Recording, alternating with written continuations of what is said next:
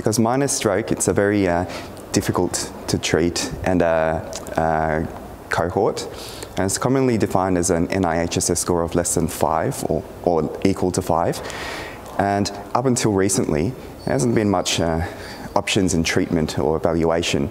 And a lot of the major thrombolysis trials have excluded the minor ischemic stroke cohort.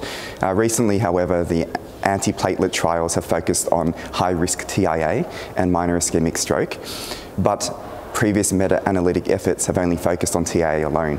So what we have done, and only just presented in this morning's forum, is the results of what we believe is the world's first meta-analysis of minor ischemic stroke.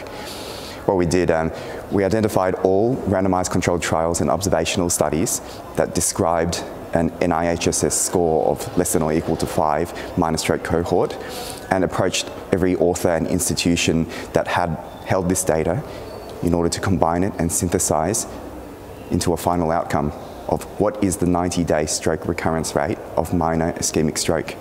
And we've just announced the results only an hour or so ago. The synthesized number is 8.4%. Of course, the results go beyond this initial figure though, but beyond the headline figure, we also did multi-level modeling. We did subgroup analysis, we did meta-regression, all within this complicated statistical framework. And then we looked at different subgroups as well and how they were different. Was it statistically significant, etc. But the ultimate headline figure for today is a 90-day stroke recurrence rate of 8.4% for minor ischemic stroke.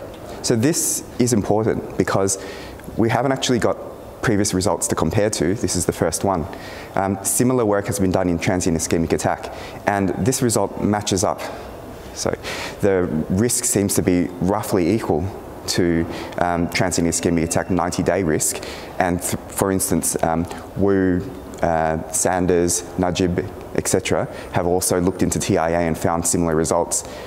So this implication means maybe this group, which was traditionally thought to have very high recurrence rate, and up to 18% in some of the earlier observational studies, maybe this justifies this group being included into this high-risk TIA minor stroke antiplatelet cohort, and that then sets the future direction for the next few years of what we're going to do, how we're going to get that 8% lower, how we're going to rearrange our services, what are we going to target to improve outcomes.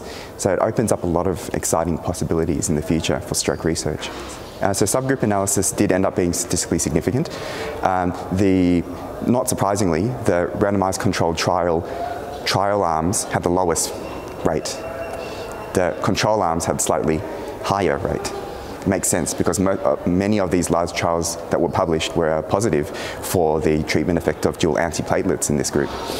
And also unsurprisingly, most of the observational studies had the highest rates of recurrence, up to 14%.